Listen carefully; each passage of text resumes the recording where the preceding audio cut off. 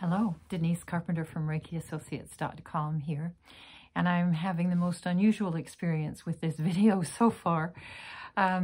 Always, as it comes time to produce a video, a weekly video or a bi-weekly or a monthly video for my Facebook channel and my YouTube channel, the topic or the discussion will usually come to me a day or two before actually making the video, so that I can work with it, I can sit with it, I can think about it, process it while I'm out walking or while I'm in nature or while I'm meditating, so that there's a very clear message.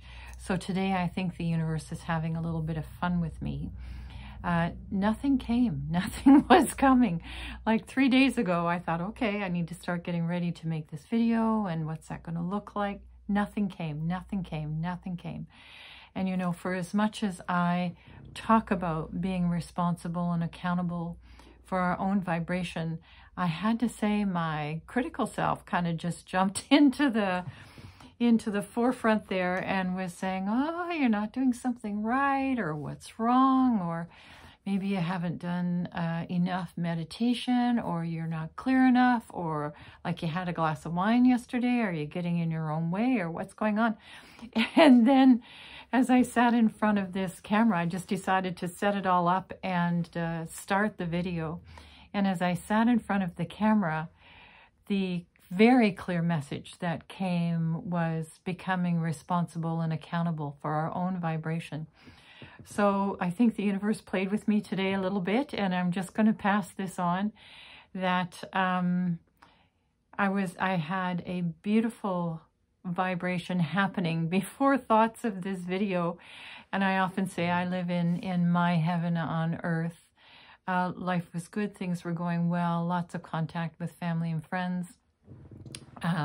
It was just lovely. And then thoughts of making this video came in, and I lost the thread, and I just immediately went into, I'm doing something wrong. What is it? All of that.